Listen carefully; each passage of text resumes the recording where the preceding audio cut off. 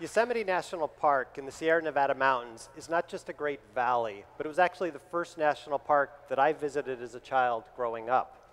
For us to enjoy the beauty and tranquility of this park is really a tribute to the community of GIS professionals that are working to manage and maintain more than 1,000 square miles of wilderness. Their work is making a difference, and their work is challenging. So to help them and you, we're focusing ArcGIS 9.4 on simplifying and streamlining workflows. I'm going to share with you the first 9 innovations with ArcGIS 9.4 desktop. Starting at number 9 on our countdown list, you'll see a new upgraded user interface, a new user experience. The upgraded look includes dockable windows that can automatically hide. As the new table of contents hides, it leaves more real estate on the map and more real estate on the screen for your map. And as the window comes and goes, you'll notice the map does not need to redraw every time.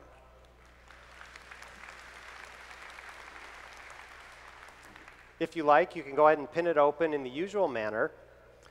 The other thing we've added at your request is a new catalog window that's embedded in ArcMap. You can use this for data access and data management. The catalog window can be docked. It can also hide. So when you want to go in and add new data, like a geologic layer to your map, we can browse to the location, we can quickly find the data we're interested in, review the metadata and the description, find out if it's what we want, and then we can easily add that to the map. We expect these underlying framework changes will greatly improve your productivity. Number 8 on the countdown list has to do with attribute tables.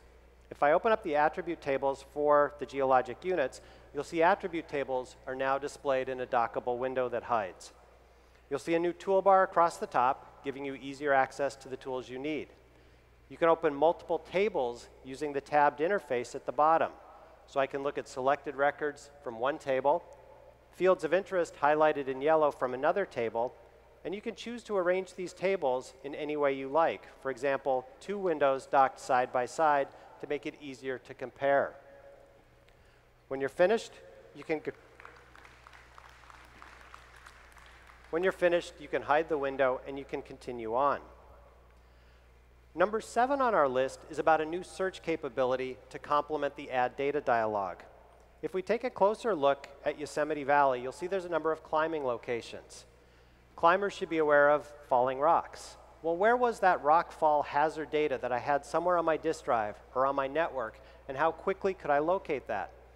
We can use a new search tool that allows me to go in and type in that I'm looking for the hazard data, and with sub-second responses, we can locate the data we're interested in.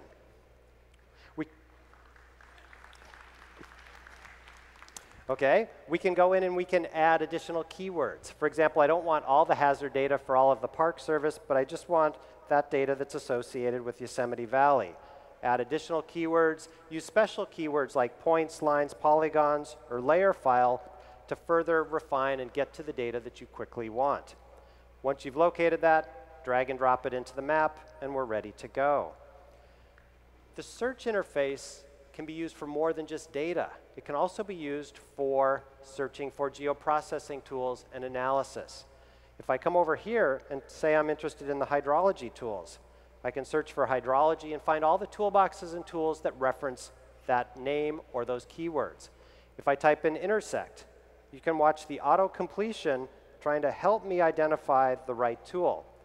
Once we've found that, we can easily open it and execute it as desired. Search represents an incredible new capability for fast access to your data as well as your analytical tools. Number 9876. Number 6 on our countdown list is reporting. Let's take a look at those climbing area locations, and I've selected 44 climbing locations that I want to go visit. If I want to generate a report, you'll find that we've got a new reporting capability. If we open up the reports, we can create a report pretty much as you'd expect. We can go through, select the fields that we want. We can choose to only use the selected set. There's other options that you'd need, such as how do you want to group the data, how do you want to sort the information. You'll then find that there's a series of templates, predefined templates, to make it easier to make nice formatted reports. Once you've got that report, you can, of course, print it. You can go into the Edit dialog, change the design, and most importantly, you can now save the report so that you can later re-execute it with a different selected set.